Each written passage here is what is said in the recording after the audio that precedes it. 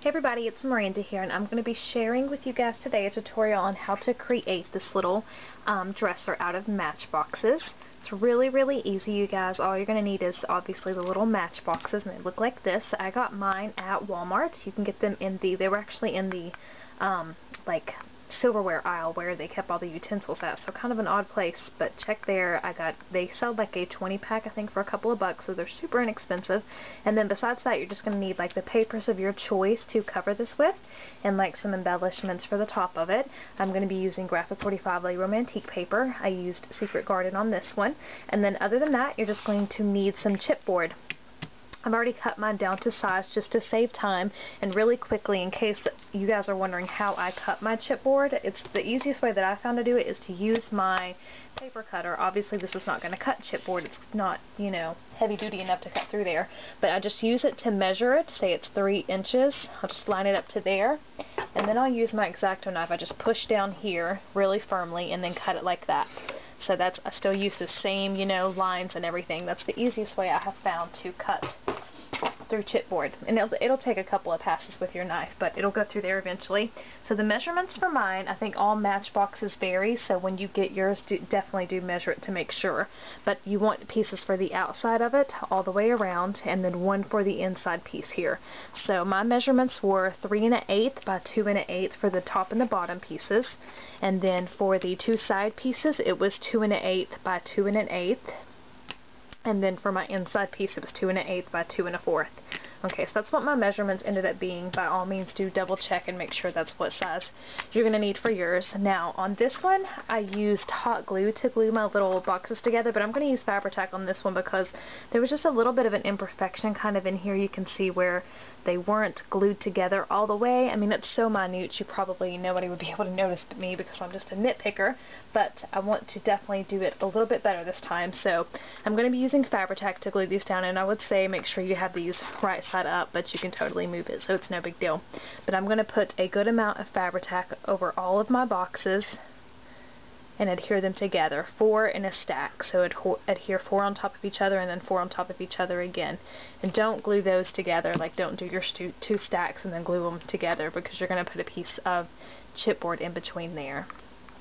So I'm just going to take all of my little matchboxes and glue them together. And I'm using Fabri-Tac to make sure it's really pushed down really good and adhered nice and solid, and there's no gaps there. And just be careful not to put too much, because you can glue your little drawers together. So I'm just going to kind of push them back a little bit. And just, you know, put your fingers like this. You can even flatten it on the table to make sure they're exactly lined up perfectly. Okay, so I'm going to do the same thing for all of mine and just give them time to dry, and then I'll be back to show you the next step. Okay, now that I've got these all glued together, this is what it looks like. And we're going to start adhering our chipboard pieces together. And this just makes it look more solid instead of just gluing these together and then covering it. It really just gives it that extra little detail to kind of finish it off. So I'm going to glue my center part first, and I'm going to use Fabri-Tac again. And in case you didn't hear the first time, this one does measure 2 1/2 by 2 1/2, or 2 1/8 by 2 1/8. Okay. And what we'll do is when we have all of these on here and they're dry, we will gesso all of the edges, so no black shows and no chipboard part. Craft color, I guess, it shows through. And then of course we'll be covering with paper too. So just adhere it down to one side first and make sure it's completely flat all the way around. Okay, and then we're going to adhere the other side.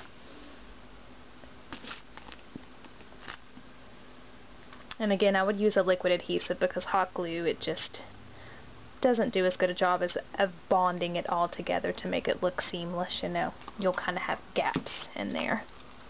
I'm going to make sure I got these facing up. Okay.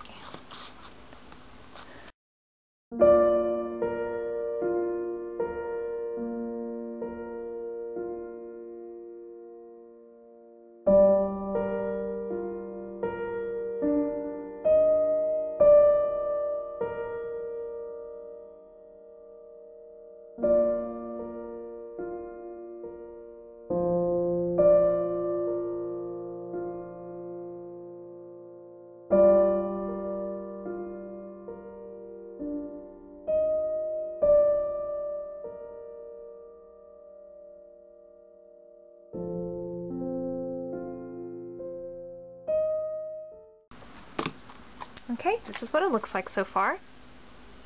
And now we're going to put our top pieces on there. Just making sure they fit just right. I might have to trim it down a tiny bit because you just want it to fit on there perfectly. And I think I do. I'm just going to use my scissors actually, and I'm just going to trim this edge just a tiny fraction just so it fits on there perfectly.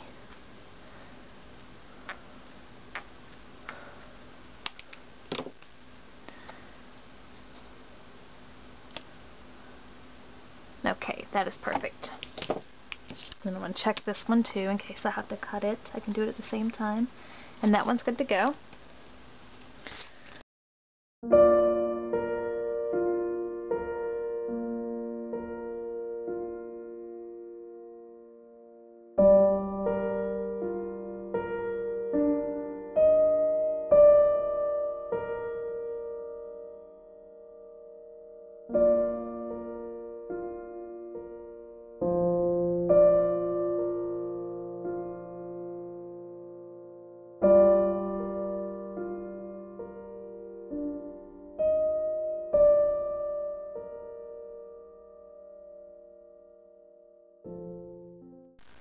Okay, the next step is just sewing all of the sides to cover up the craft color and the chipboard. And I just kind of push my little drawers to the back just a little bit. And I'm going to just use a foam brush. Let me grab one really quickly. That one's a little too big and won't fit in the crevices really well. 1 second, y'all. I find that foam brushes tend to work a lot better for this. Just it keeps a lot of gesso in there and makes it look a lot cleaner for some reason than having brush strokes on there from a regular paintbrush. So I'm just going to take my gesso, and I'm not going to worry about the inner part of the black chipboard because that's going to be covered with paper. I'm just focusing on the edges of it.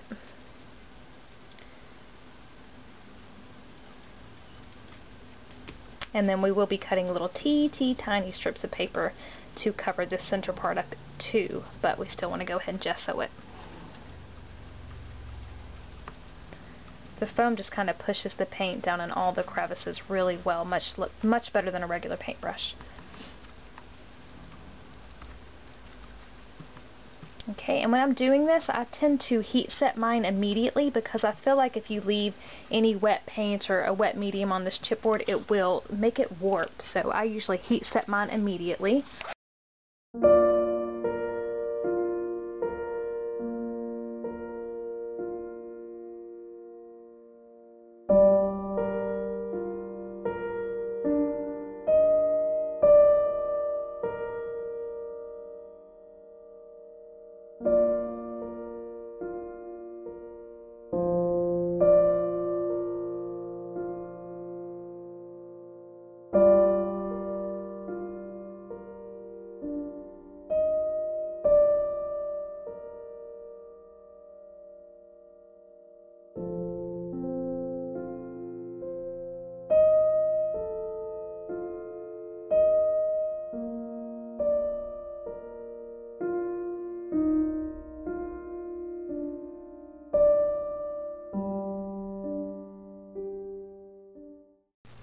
Okay, now that I've got the entire thing gessoed, I had an idea to add kind of like a backboard to the dresser. So what I did is I took a scrap piece of chipboard and my Baroque die. I actually tried a couple of different dies first to see which one I liked the best, and I ended up using the Baroque one from Tim Holtz. And I just cut a little piece of chipboard out, and then I cut it down to size to fit on here. So I just cut it out of here, and basically I'm just using this top part of it. Just cut it to fit the backboard of your dresser, so it's going to look like that. Okay, so I went ahead and gessoed this entire thing, and let me do one more coat really quickly just to make sure all the edges are nice and white. And now basically all we're going to need to do is cover this with paper, and then we can start decorating it, which is the fun part. So like I said, I'm going to be using the Bayron Antique paper. I'm just going to grab a few pieces here, and I did fussy cut an image out and then took this one too. I'm going to have her sitting on top of the little dresser. So just kind of grab your papers and go ahead and do some fussy cutting if you want to, of things to add on here. And then this image right here is from this big like collage sheet with all the pictures on it.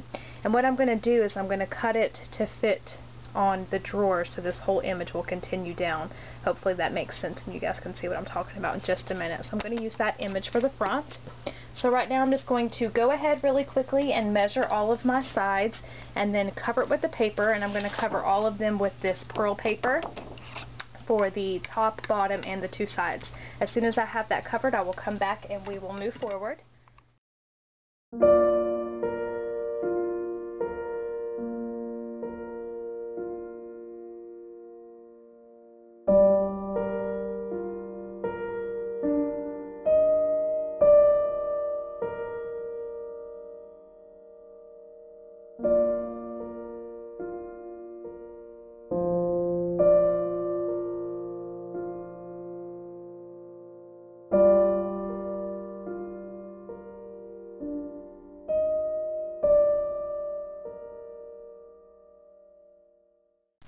Okay, I have all of my paper adhered to the outside of my dresser and then the little top part too.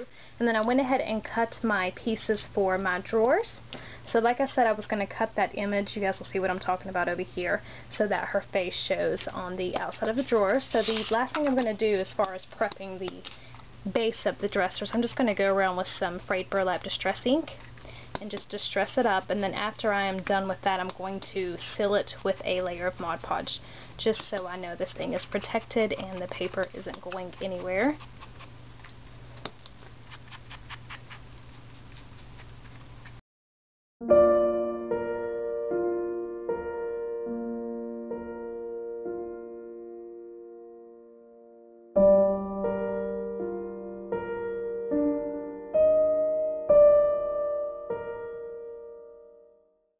Okay, I'm ready to start adhering my little fronts to my drawers, and I've inked these with frayed burlap as well. So I'm going to just adhere these directly onto there, the bigger piece, and then the little ones that I cut out of the lady's face that's going to show, let me show you on this one. You can see how there's one in the background and then there's another one that's raised.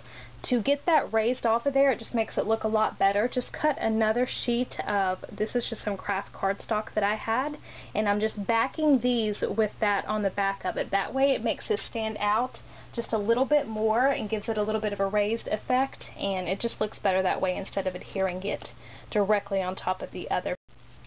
Okay, so I've got my drawer fronts covered. And then all you'll need to do is pick out what you want for your little nods.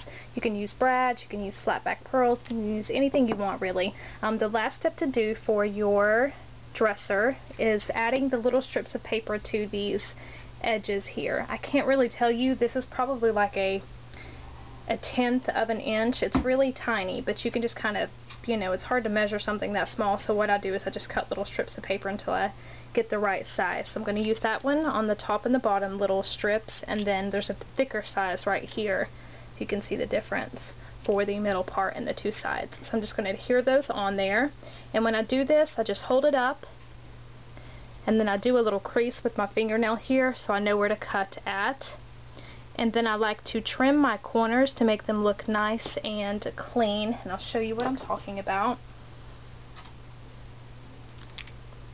After you get your piece on there to fit, I cut my corners at a diagonal so that everything fits on there properly. So you're just going to take the edge and just barely cut into it at a diagonal, just like that.